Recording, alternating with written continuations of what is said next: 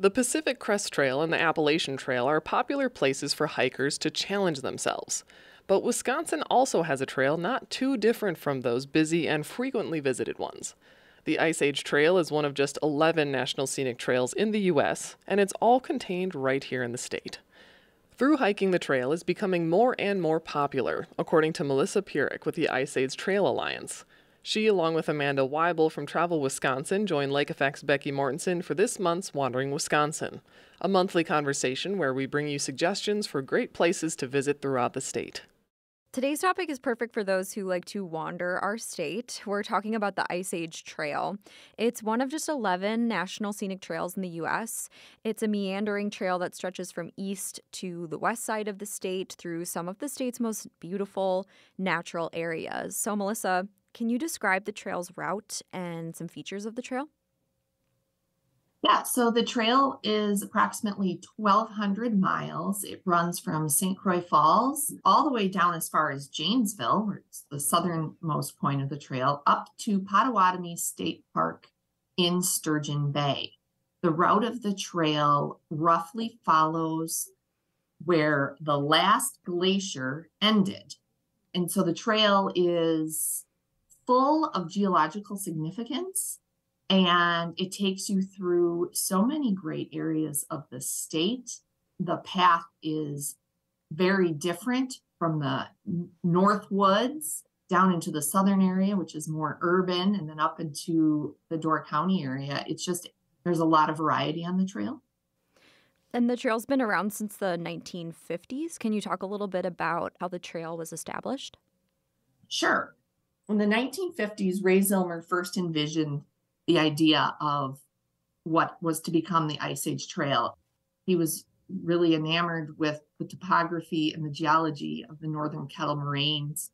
And he knew a lot about the glaciation that took place in the state. At the time, though, he envisioned it as a national park, 1,000-mile long national park. Ultimately, the National Park Service decides, hey, they don't have an interest of having a national park that's that long. And unfortunately, Zillmer dies unexpectedly, and the efforts kind of die back for a few years until Congressman Henry Royce comes into play, and he kind of picks the idea back up of this national trail. And he really championed the idea of a trail through Wisconsin that would highlight the important glaciation that happened in our state. And so, through the course of many events and many years, the Ice Age Trail was formed in 1980. What are some of the most popular stretches of the trail?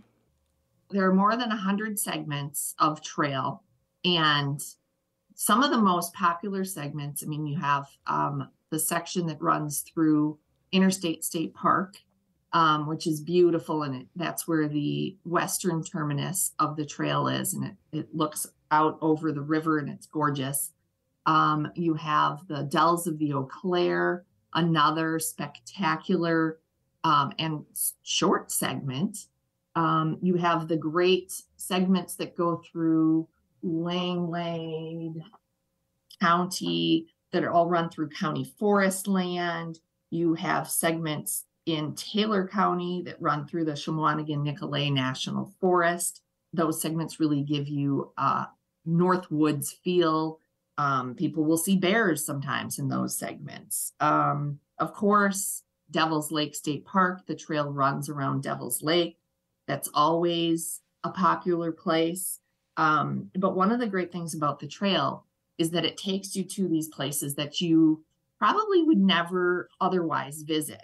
For example, Milton. I've lived in Wisconsin my whole life, and it wasn't until I started hiking the trail that I went to Milton. And the trail runs through many, many communities, including Milton, and it's lovely. You get to check out these small towns in Wisconsin and really get a feel for Wisconsin. You have the Southern Kettle Moraines. The segments that run through the Southern Kettle Moraines are fun and hilly. The Northern Kettle Moraines, even more hilly. Oh, and then you go through the segment of Point Beach, and that's spectacular. You walk along the sand, you have the lake. I mean, it can also be miserable if you hit it when it's raining and cold. But I mean, there's just so many great places along the trail. And if you talk to hikers, everybody has a different favorite segment. And as you said, this thing is like more than 1,000 miles long and doesn't just attract day hikers. People can backpack and through hike this trail. So, what would that experience be like? Well, I don't have firsthand knowledge because I am a segment hiker. And the majority of the people who hike the whole trail are segment hikers. So that just means they complete the trail by doing it one segment at a time. However, there has been a really nice increase in through hikers. And through hiking is a occupation for a lot of people, it turns out. And usually through hikers start with the Appalachian Trail, the Continental Divide Trail, the Pacific Crest Trail. Those are kind of the big three trails. But we've been getting more and more through hikers. Last year, I think we had about 38 people attempt a through hike of the Ice Age Trail, which we have never had that many before. And most of those hikers were coming off of different trails. And what was interesting was at the beginning of the season. So our through hiking season typically starts in about April. And we had like 4 or 5 hikers that had previously done the Appalachian Trail. And they thought, oh, 1,200 miles in Wisconsin, no problem. Well, a few of them abandoned because they did not like how lonely they were on the trail. When you through hike the Appalachian Trail, you are literally surrounded by 20, 30 people. So the people who came to the Ice Age Trail, if they started in the Western Terminus, they would go days without seeing anybody. And that was hard for some people to handle. But other through hikers really enjoy the solitude of the trail. And, they took that as the challenge. So we might not have, the cliffs of the Continental Divide Trail or, the rocks of the Appalachian Trail. But the Ice Age Trail does have its own challenges, solitude being one of them. Can you tell me about the 1,000-miler recognition? Sure. We recognize hikers as 1,000-milers when they have completed the entire trail. So again, if you hike from one terminus to the other terminus, including all of the connector routes between segments, you become a 1,000-miler. And it's a, Scouts Honor type system. And when you complete the trail, then the Alliance asks you to fill out an application. And that just states, what your starting date was, what your end date was. And we have a little questionnaire, and then also ask people to submit a essay about their hiking experience. And we have, as of today, we have 420 people who have been recognized as 1,000-milers. And what's interesting about that is that it took 20 years for the first 200 people to become 1,000-milers, and it's only taken a little over 2 years for the next 220 people to become 1,000-milers. So the Ice Age Trail has really picked up steam, and people are really excited about it, and not just, hiking one segment, but hiking the entire trail, which is exciting. You talked about kind of the small towns that the trail can bring people through. So what is an Ice Age Trail community? So an Ice Age Trail community is a community that has decided that, yes, the trail is a benefit to them. And it's a cooperative agreement really between the Ice Age Trail Alliance and the Ice Age Trail community, where we promote the community and they promote the trail. One of those communities is Rib Lake in the northern part of the state, and there are some projects that people can participate in happening there this month and next. Can you tell me about those? Yeah, we are going to have multiple projects in Rib Lake this year. It's all an effort to create new trail and open new miles up in Taylor County. The projects have been going on for a few years now, but we are committed to opening the trail this year, which is really exciting.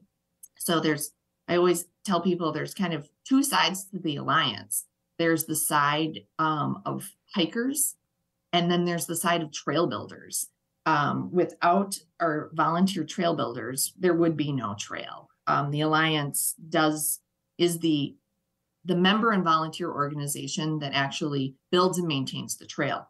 So it's not the National Park Service, it's not the DNR, it's the alliance that puts the volunteers out, organizes the volunteers in order to build trail.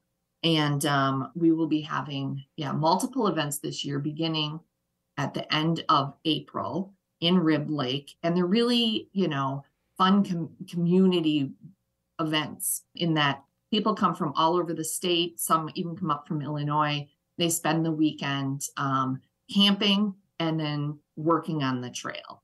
It'll be really exciting to be in Rib Lake multiple times this year and to get the trail open. And we are planning to have a big celebration and ribbon cutting ceremony for the new trail that we are creating on October 1st.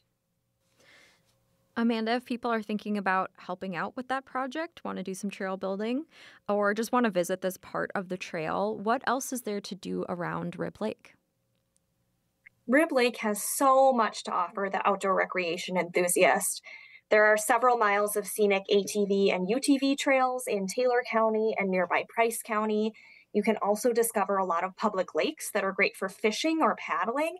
In fact, the Governor's Fishing Opener is being held May 6th in the Phillips chain of lakes, which is just a short drive north of Rib Lake and offers lots of family-friendly events. But if you want to stick close to the village of Rib Lake, check out its namesake lake. It's 320 acres. It has 2 boat launches, 3 wheelchair-accessible docks for fishing, and one of its really unexpected features is Pine Island. This wooded island offers 3 primitive campsites that you can paddle or boat up to, pitch a tent for the night, and enjoy a private camping trip. These campsites are free to use. They're generally available between mid-April and mid-October. But if you've spent a big day hiking on the Ice Age Trail, or maybe you've been helping with one of those trail building projects and you're looking for a little more comfort, you could also check out Camp 28 right across from Rib Lake. The hotel and its name pay tribute to the area's rustic logging roots. They also have an on-site restaurant and bar serving up classic American pub food, and the rooms have great views of Rib Lake. Camp 28 is a favorite amongst the trail building teams. And Timms Hill, that's the highest point in the state, is also nearby. So, Amanda, why would you recommend people make a stop there? This area of Wisconsin is known for its rugged forests. And when you visit Timms Hill, you can climb up an observation tower to take in that natural beauty from a different perspective. You'll get sweeping views of woodlands stretching out for miles. You can get to Timms Hill County Park via a 10-mile path from the Ice Age Trail. So if you're hiking part of the trail, there is a connection directly to Timms Hill County Park, or is it just a short drive from Rib Lake? And after you've soaked in all those views, you've climbed some stairs, you've done quite a bit of hiking, you're probably going to be hungry. So it is a great thing that Hill of the Beans restaurant is right at the foot of Timms Hill. They serve a delicious breakfast like fluffy omelets and corned beef and hash. And on the lunch menu, you'll find a mix of creative panini sandwiches, salads, and soups. So it's really a great way to fuel up for further adventures in the Rib Lake area and on the Ice Age Trail. People might think they need to go to the Pacific Crest Trail, like you were mentioning, Melissa, to have a through hiking experience. But in fact, you don't even need to leave the state. So for both of you, what do you think the Ice Age Trail brings to the people of Wisconsin? Well, I think the Ice Age Trail is an absolute asset to the state. A lot of people don't realize that it's a National Scenic Trail. And it's unfortunate because, you hear a lot about the problems with the national parks, or that you have to have reservations to get into the national parks, and the national parks are so crowded. But the Ice Age Trail can provide a national park-like experience, and within just a couple hours drive.